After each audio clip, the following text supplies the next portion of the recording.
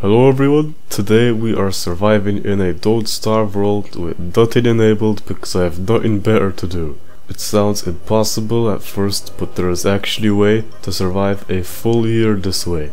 Before we begin, there is probably some things I should mention. First of all the seasons are set to short. Mostly because I'm not sitting through 9 hours of standing there doing nothing. Secondly, world size is set to small to reduce the RNG of the things I need to spawn. There is some things the game just does not let you turn off, however, like world regrowth, so I just leave them on. Lastly, I enabled the caves, which might technically be cheating because nothing is supposed to be enabled. However, I did turn everything off in there as well. With that all said, let's begin.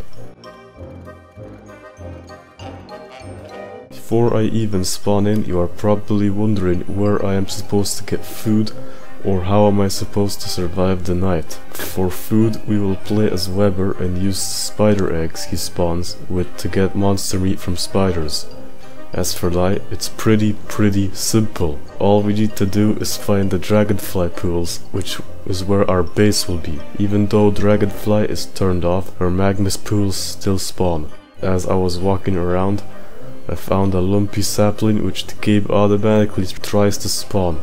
There is nothing I can do to stop this, so to stay true to the challenge, I will just ignore anything the game tries to spawn. Now that we have found the dragonfly pools, we can place down the spiders and cook them.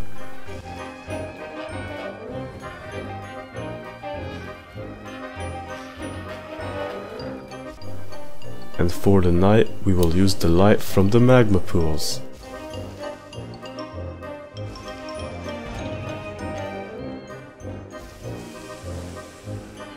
Except that will kill you.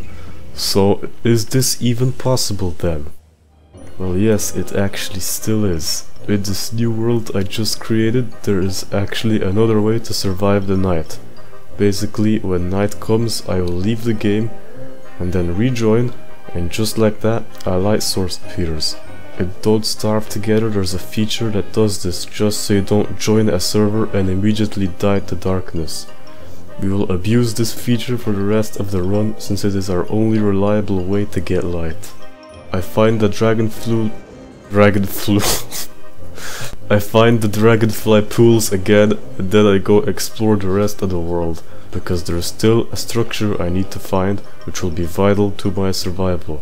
Along the way I find a dead person, which should not be possible because I turned them off, which means that this must be some kind of rare set piece. Unfortunately, none of the stuff here actually helps me, other than the life-giving amulet, which is also useless because I never die, but I take the stuff anyway. By now, you may have noticed that a single spider nest is not enough to feed me, which is why 5 Webers conveniently joined, gave me their stuff and left. Because this is Don't Starve Together, theoretically I could get infinite supplies from infinite players joining and leaving. However, I stopped at 5 players just so this remains a challenge, but just enough so that I can survive. I plant the spider eggs and save 2 for later.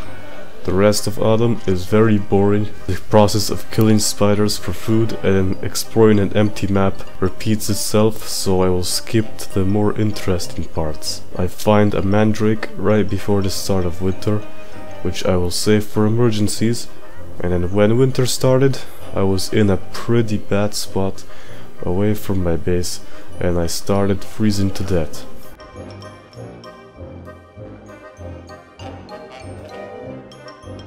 Luckily, I made it back just in time to get warmed up by the magma pools. The rest of winter is somehow more uneventful than autumn because I can't actually leave my base, otherwise I freeze to death.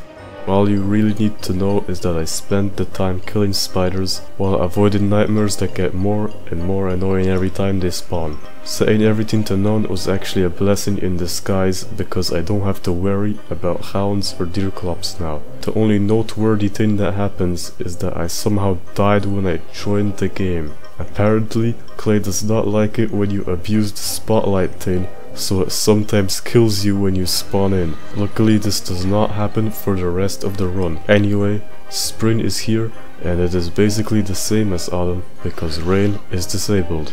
After 3 days, I finally found the set piece I was looking for, the marble statues. You might be wondering why the hell I would need statues in order to survive, and why are they that important? And that is because there is always a pickaxe that spawns beside them.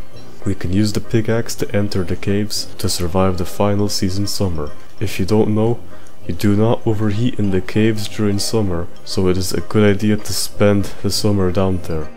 Once summer started, I expected it to be the most difficult season by far, but just like the other seasons, most of it was just standing around doing nothing.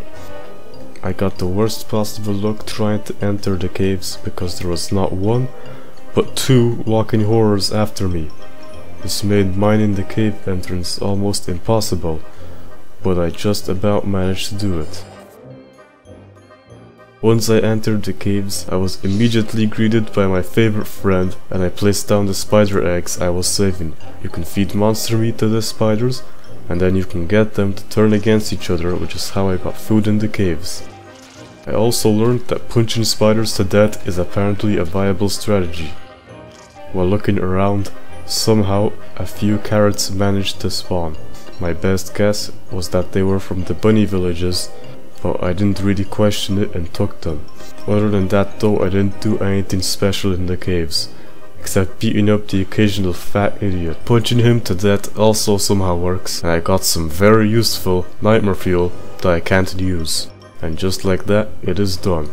I've survived a full year on a world with literally nothing. Thank you for watching, and goodbye.